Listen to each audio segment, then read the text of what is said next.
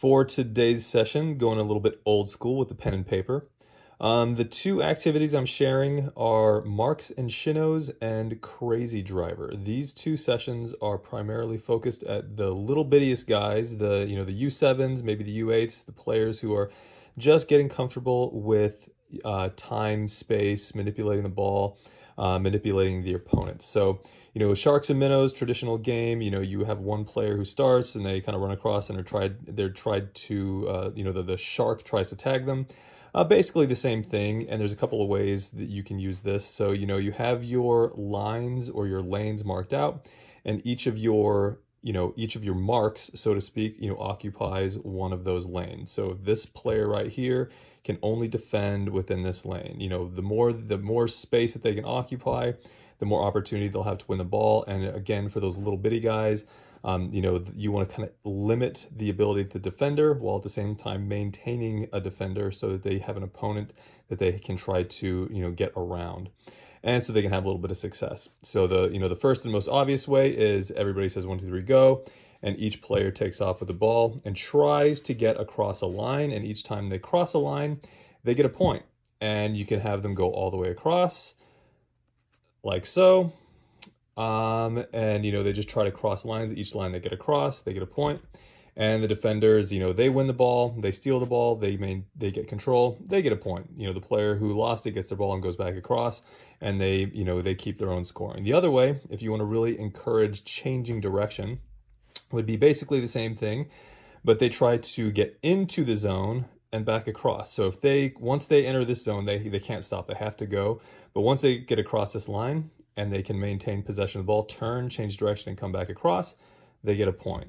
Same thing up here. So the defenders, same basic premise, they stay in their lane and they want to try to win the ball, but rather than going all the way across, the person with the ball tries to turn and get back. And, for your really high level players, especially with this one, if you have a stronger player, you might want to put them in that middle and give those players the opportunity to challenge themselves. Can I get across 2 lines and make it back? Can I manipulate the ball, manipulate my opponent, find that space, get around, and get back? Marks and Shinnows. For Crazy Driver, this is a nice one because you can use both variations, and it's a similar kind of thing. So the players, get used to the idea of changing direction, manipulating the ball within this kind of space and dimension and direction. But this time, rather than going across, going over lines, this time they're changing lanes. So if you played Frogger before, if you're that old and you kind of recognize what that is, it's basically the same idea. So for Frogger, the player enters with the ball, or for Crazy Driver, excuse me, but they have to change lanes. So every time a player can change a lane, they get a point.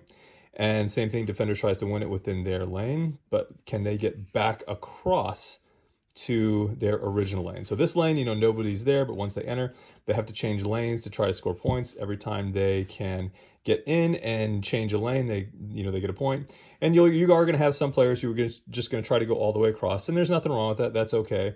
But as we continue our coaching points of, how can we change direction? How can we go the other way?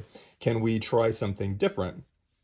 Gives your players those opportunities. And for both Crazy Driver and Marks and Shinnows, manipulating the space, for those players who might need a little bit more space, make the lanes a little bit bigger, maybe take out a couple of defenders and, and enjoy. So as you go and as you see how your players are dealing with the situation, you can adjust the space, you can adjust the number of opponents, you can adjust to meet the level of your players' needs. You want to have some success for everyone, which means, especially the focus point here is, ball manipulation, changing direction.